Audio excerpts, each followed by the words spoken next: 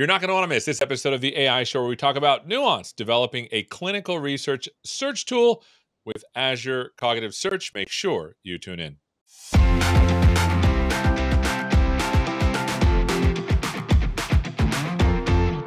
Hello and welcome to this episode of the AI Show. We're talking about Nuance, developing a clinical research tool with Azure Cognitive Search. I've got some guests. Why don't you introduce yourself? We'll start with you, Jamin. Did I say it right? You did, and Love that's a 50-50 shot, so you did pretty good.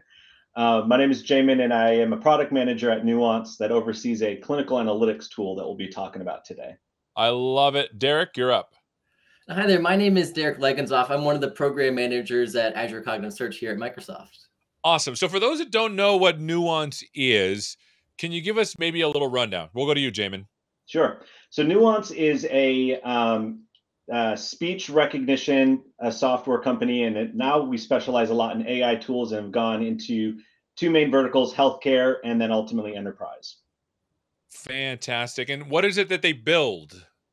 A whole lot of stuff. Oh, I love But it. I personally work with a clinical analytics solution in the diagnostic side of healthcare. So diagnostics is radiology, X-rays, MRIs, pathology, specimens, tissue samples, things like that. So in diagnostics, we have a lot of 80% of every patient's medical journey usually begins with imaging. So that's either X-rays if you broke an arm, it could be CT scans if you're getting ready for surgery, whatever it might be. And I work primarily in that part of diagnostics healthcare. That's amazing. And so obviously this is the AI show. What does AI have to do with all of this? Yeah, we realized that about 97% of imaging data goes unanalyzed, meaning that it's either unstructured or it's not something that's consumable in any type of reporting analytics tool. So there's a huge need to be able to pull out key findings from the unstructured data or the unreviewed data within imaging. So it could be the images, it could be the report narrative from the radiologist or the pathologist. And so we use AI tools to identify key findings and extract those so that they're usable and consumable for healthcare. So when you say usable and consumable, is it like there's a ton of images and I want to be able to figure out which images are important to diagnose a patient, or is it for something else?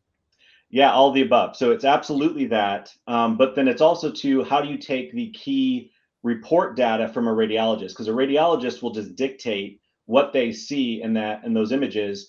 And then that's just a report. And you can give that report to the ordering provider, or you can give it to the patient, but it's not really structured in any way that allows you to do any type of analytics off from it.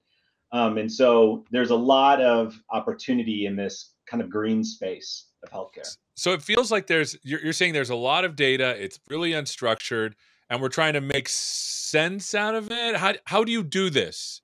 Yeah. So if you look at a radiology report, and we want to be able to find out key clinical questions. So let's find all the patients that we've had in the past or current that have pneumonia.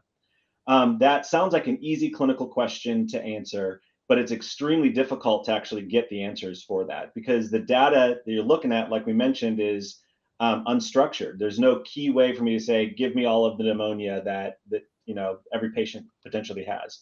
So I oversee a product that allows you to be able to pull out some of those key clinical questions. And I'd be happy to show you a demo if you're open to it. Yeah, I'd love it. So just because I want to back up, what's the name of the product and what is it like if you had like an elevator pitch, what would it be? So the name of the product is mPower Clinical Analytics. And the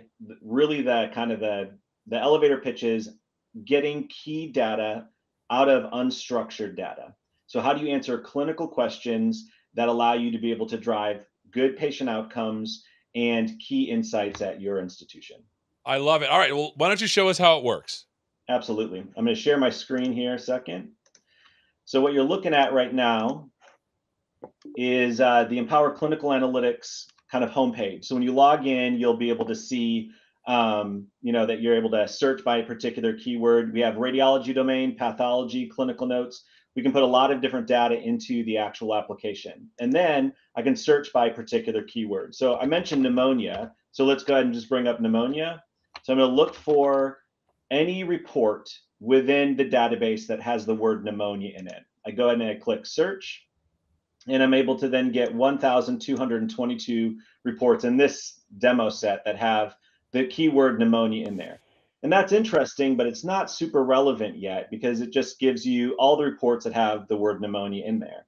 So I want to actually drill down, and I'm going to look at just the impression section. So in a radiologist report, the most important section of the report is impression. So we parse out each section of the report, and I want to look for in the impression section any of the reports that have a keyword pneumonia in there. And so I click on that and I can look at the radiologist report right over here. But if you see, it says no pneumonia right there. Also, so I went from 1,222 reports now down to 473 reports by just looking at the ones with the impression section. But then it also has a lot of negative findings, meaning that there's no evidence of pneumonia or no pneumonia found. And so if I want to answer the clinical question of give me all the patients with pneumonia, then I need to be able to do some additional analysis on that data. So what I can go over here and click on actions and optimize, I can then maximize my positive findings. So if I maximize my positive findings, it removes any negation terms that are in proximity to the word pneumonia. So then I go down to 308 reports that have a positive finding of pneumonia that's in there. And so now I can answer that clinical question of give me all the patients that have a positive finding for pneumonia within whatever date range you want to be able to pull it. And now that I've created that cohort of data, I can do a lot of fun stuff with it. So my 308 reports with a positive finding of pneumonia, I can analyze that, click on it and say, all right, what are some key variables within the reports, their patient age, their status, inpatient, outpatient, and emergency. I'm able to look at what organization they came from and when they were completed. So a lot of these key variables that are good for us to be able to do some analysis are there. And I can also then export that data. I can save that search. I can create a data set if I want to be able to carve that out and compare it with other data sets. I can do something called a sequential search. Sequential search is if I have two different searches, I can compare them side by side and find patients that satisfy both. So this is really great for cause and effect. So if I want to say, hey, how many of my patients had a lung biopsy and then within 7 days had pneumonia? I'd be able to do a lung biopsy search, and then I'd be able to do a pneumonia positive finding search and find those patients that had both, were in both search results for some cause and effect. I can also create a signal where I am able to generate an alert every time a new patient or a new study comes in that satisfies that criteria. So the real power with mPower is that I'm able to build and answer and drill down to answer a clinical question. And then we add a lot of intelligence and intuitive features to it that we can wrap around. So healthcare is a huge proponent of technology, but they oftentimes don't like building technology. Right. And they want to be able to consume it. And so for us to be able to add a lot of buttons that do, maximize positive findings, which are proximity searches, doing sequential searches, comparing two searches side by side, creating alerts whenever a new patient comes in, it has been very successful. And we went from being a kind of a smaller on-prem solution to now we've moved to a hosted infrastructure. We've had a scale. We've had over 200 research articles cite the mPower tool for their research. And we have probably about 1.2 billion reports that we're indexing right now within the application. So we've scaled a lot and we've grown a lot, and we've been able to find a really interesting niche in the market. So it feels like writing something like this from scratch would take a long time. I mean, how long did it take to make something like this? So we've been, mPower's been around for about 10 years. And really the last 4 years is when we've been scaling a lot. And we actually ran into some problems with it when it came to scale because we were just moving so quickly. And we had our old index solution that we had wasn't able to actually be a hosted product very well. It really had a lot of complications when it came to the size of the data sets that we were indexing. So we were looking for a solution, and cognitive search was where we landed, and it's been the best decision for us for sure. We've saw huge increases in performance and accuracy with how they stem and how they pull out a lot of stuff within the analyzer. And so I know Derek is on the cognitive search side, and I thank him almost weekly for building this solution that we're able to consume. So it's basically built on top of the indexing that Azure Cognitive Search does, plus the stuff that practitioners would need in this case, like dashboards, etc.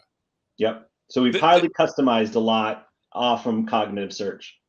Awesome. Well, I know, Derek, you've kind of just been watching.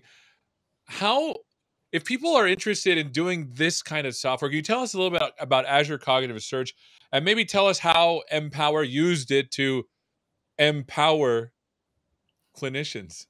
Sure, yeah, I'd love to. And at a high level, Azure Cognitive Search is a platform as a service, and essentially our goal is just to make it really easy for you to be able to build out a rich search experience. So what I wanted to show you today was a little bit of like what these queries that Jamin is sending through the Nuance mPower app actually looks like. Because the thing I'm most impressed with what Jamin and the team built, is that they're leveraging our search syntax to be able to help users find that information they need.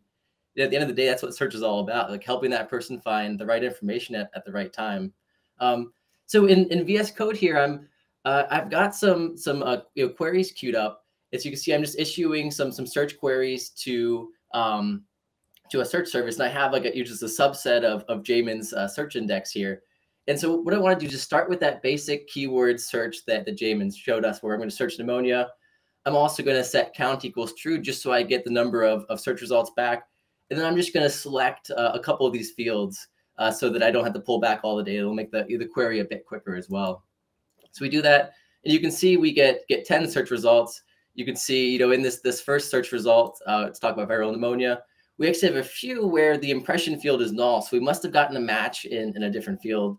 And the rest of them, the impression field also talks about pneumonia. So now to kind of drill down, like Jamin did when he was showing us the mPower app, what we can do is I'm actually going to switch the query type to be query type equals full, just so we get access to a few extra bells and whistles. And then I'm going to do that same fielded search that Jamin showed us. So when we say impression pneumonia, what that says is we're just going to scope down this query to, this query term to that particular field. So we can, when we run this, we see we've gotten rid of those null values now, and so we're down to 7 results. And one of the really powerful things about fielded search is, it doesn't need to apply to the whole query. You could say, part of the query I want to search in the impression field, part of it I want to search in all fields or something like that. So let's go one step further and show the the search where we maximize those positive findings. So what I'm gonna do, I'm gonna just paste in some text here. It's always hard to type with an audience. And what I can do is I'm also going to use this search field parameter now. So similar to what we were doing with that fielded search, search field is also going to scope our query to that particular field. And since now we have multiple clauses, it makes more sense to move that to the search fields parameter. But we're doing a few extra things in this, and we're using something called proximity search that Jamin mentioned. And proximity search is essentially one step above phrase search. And to give you an example, let's say you're searching for George Washington in a collection of documents, and what might happen is you might find a document, someone whose first name is George with a different last name, and someone whose last name is Washington with a different first name, and that's going to be a good result because we're searching for those terms independently. But we can use phrase search to make sure, like, hey, we want George and Washington to be together. But for Nuance's use case, phrase search would be a little bit too restrictive because it might, the document might not say like no pneumonia. It says there are no signs of pneumonia, and we still want to be able to catch that as well. So that's where the proximity search comes in, where it's almost like a fuzzy version of phrase search, where we're saying, hey, check if these two terms occur within X characters of each other. So in this case, I'm saying, I want to see if no and pneumonia occur within 10 characters of each other. And specifically, I want to make sure that that doesn't happen. I want to filter those out of the results. So I'm going to find, show me everything that says pneumonia, but doesn't have any of these terms within 10 characters of pneumonia. So go ahead and send that request. And now you can see we've been able to scope down the queries, the results from 10 results to 5 to really help that person drill down to the actual information they needed. And the last thing I wanted to show you is how Nuance is able to actually build those graphs and allow you to kind of see, what were the age groups or demographics of the people who fit in this cohort. And what we can do is we can use our facets for that. And so what we'll do, I'm just going to paste this in. We're going to do two separate facets. One, we're going to use a facet for patient sex, and then also for patient age. And age is a numerical field, so we also need to kind of say what are the buckets. So I'm just going to split this into age buckets, like people less than 20, people between 20 and 40, and so on. So when I run this query, you can see there's some extra data being returned. And so now we see of these 5 search results, 3 of the people were male, 2 of them were female. If we look at the age, it looks like 3 of the people were between 40 and 60, 2 of them were over 60. So now we get all these insights that Jamin is able to render on screen in that application. And then users can go and even add this to filter. So maybe you want to filter down to only see people where their age is between 40 and 60, because maybe the patient you're working with fits that criteria. And this is kind of like the tip of the iceberg. I think there's so much you can do with the search syntax, and I think Jamin and team are doing a great job of that. So if I'm understanding this correctly, mPower is putting these documents into Azure Cognitive Search. It's getting indexed, and then these queries you can run and pull anything you want out of that index. Well, anything that it's indexing on. Am I getting this right? Exactly. So once you get the data into the search index, kind of like there's all these different unique ways you can query that data to find exactly what you're looking for. Well, this is amazing. Where can people go to find out more about Azure Cognitive Search? We'll go to you, Derek. Sure. So one great starting point is aka.ms/KM Solutions. And that's our knowledge mining solution accelerator. Essentially, it's a GitHub repo that just makes it super easy to get up and running with Azure Cognitive Search. You can throw a few documents in blob storage, and maybe within about an hour have like a full solution with the web UI where you can search over your documents and try out some of this query syntax as well. Amazing. And then, go ahead. No, keep going. There's probably more places to go. Yeah, I'll say another good link, and we didn't talk about this too much in this session today, but if you go to aka.ms/AZS semantic, you can learn about semantic search, which is an exciting new area of the product we've been working on, where we're collaborating with Bing to pull in all of their kind of state-of-the-art models to really help improve search relevance. So it's another way you can kind of really get great search results out of Azure Cognitive Search. Amazing. Jamin, where can folks go to find out more about mPower? Absolutely. So the same aka.ms/nuance mPower is a place where you can go to learn more about the application and some of the use cases as well. Awesome. Well, this has been super amazing. Thank you so much for being with us, my friends. Absolutely. Thanks for having us. Also, thank you so much for watching. We've been learning all about Nuance, developing a clinical research search tool with Azure Cognitive Search. Thank you for watching, and hopefully we'll see you next time. Take care, my friends.